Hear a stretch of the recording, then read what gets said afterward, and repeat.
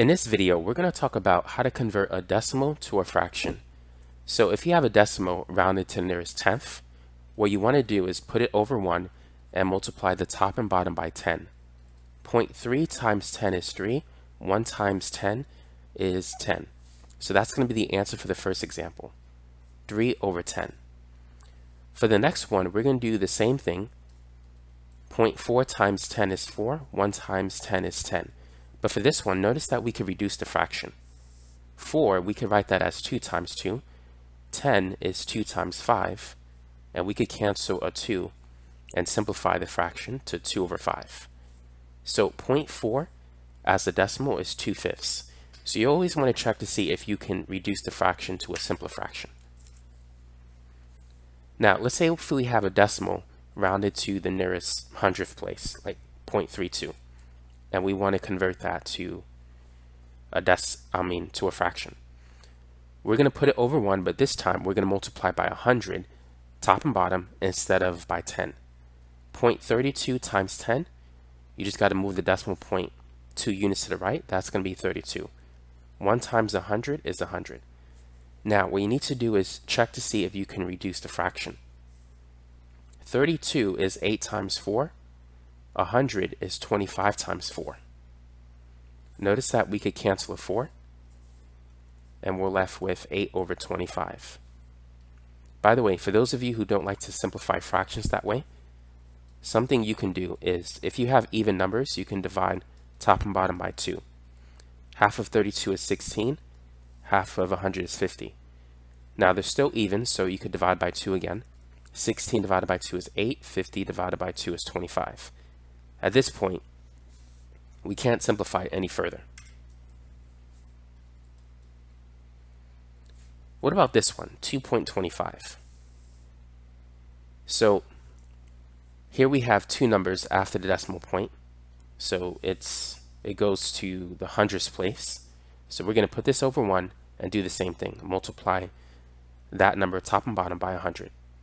2.25 times 100, if you move the decimal point 2 units to the right, you'll get 225. 1 times 100 is 100. And now we could see if we could simplify this. Now this number ends in 5, so it's divisible by 5, and 100 ends in 0.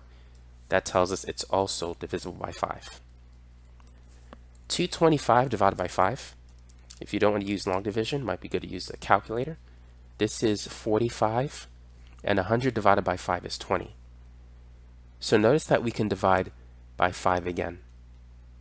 45 divided by 5 is 9. 20 divided by 5 is 4. So this is the answer as an improper fraction. Of course, you can convert it to a mixed number if you want. Now what about this example, 0.128?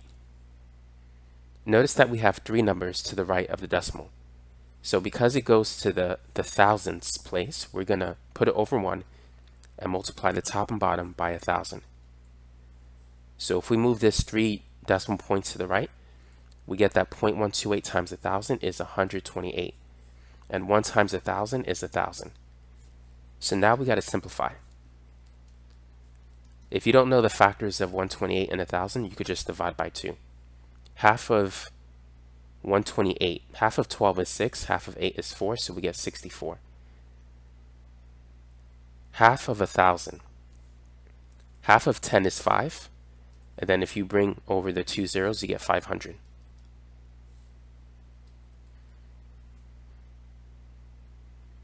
Now let's divide by 2 again.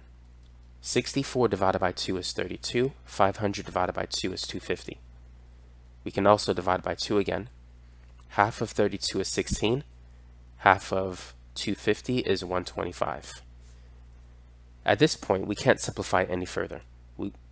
2 doesn't go into 125, so this is going to be our answer. It's 16 over 125. So that's how you can convert a decimal to a fraction. So if you have a number that goes to the tenths place, multiply top and bottom by 10. If it goes to the hundredths place, multiply the decimal top and bottom by 100. If the number goes to the thousandths place, you want to multiply that number top and bottom by 1,000, and so forth.